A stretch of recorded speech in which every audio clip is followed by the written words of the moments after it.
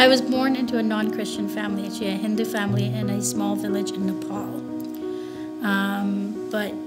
So I was born, I guess, a Hindu, as you would say. But even when I was that young, I actually had a questioning spirit. I would question the customs and cultures, and that came further emphasized when I got really sick around the age of 5, to the point where I was actually nearing death. And they brought witch doctors to the village, and I had to go through this healing per se, but it was actually very exhausting and painful, and I didn't get any healed.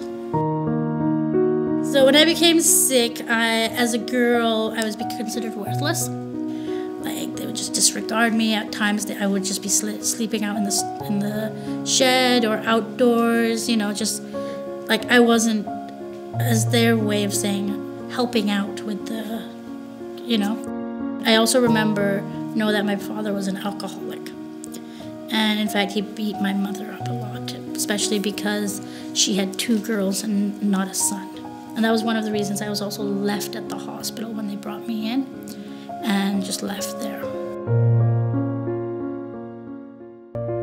I was about 6-ish years old. I was in the hospital for about 6 months. And it's at that hospital where I met my parents.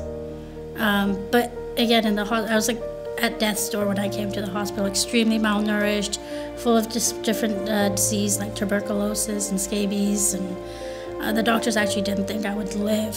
But it was amazing because the doctors were all Christians. It was a Christian hospital, and they would all gather in the mornings for prayer before they went and did their shift, and they put me in God's hands, and that's where I was healed.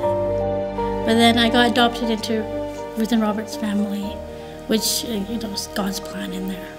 Yeah, he brought me into the family through lots of obstacles. Like, my siblings actually didn't want another sibling.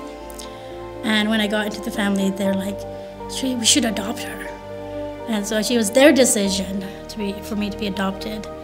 And then just getting all my paperwork actually was a huge hassle, because Nepal, there was a big civil unrest going on and political issues, and the village I was from was actually one of the main hubs for the civil unrest, and so getting those papers was tough. Lots of big things happened next, actually. I've had a lot of physical healing happen in my life.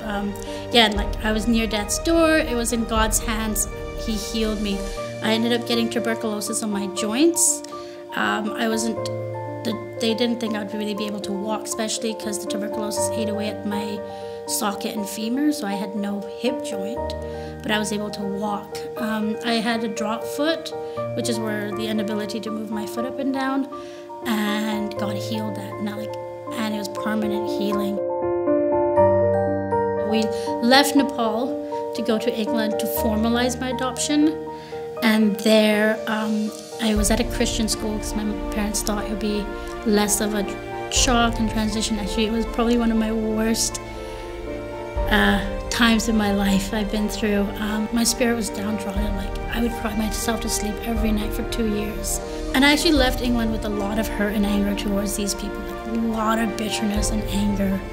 And it took about 4 years living in Singapore to not get over it. Actually, it was the only way I was able to actually think of my time back there was through a vision that God gave me. We were at a small prayer group, and somebody was praying over us about the Father heart of God, and they said, think about your most difficult time, and that's the time that came into mind, and is asking God where He was. And He showed me where He was in those moments, but rather it wasn't just where He was, but where I was with Him in that moment. And it was the image of me lying in His lap, and Him stroking my head, and both of us crying. And it wasn't just me crying of the pain, but God feeling my pain as well. That really made me see, okay, the pain and bitterness I felt there, I could forgive all those people.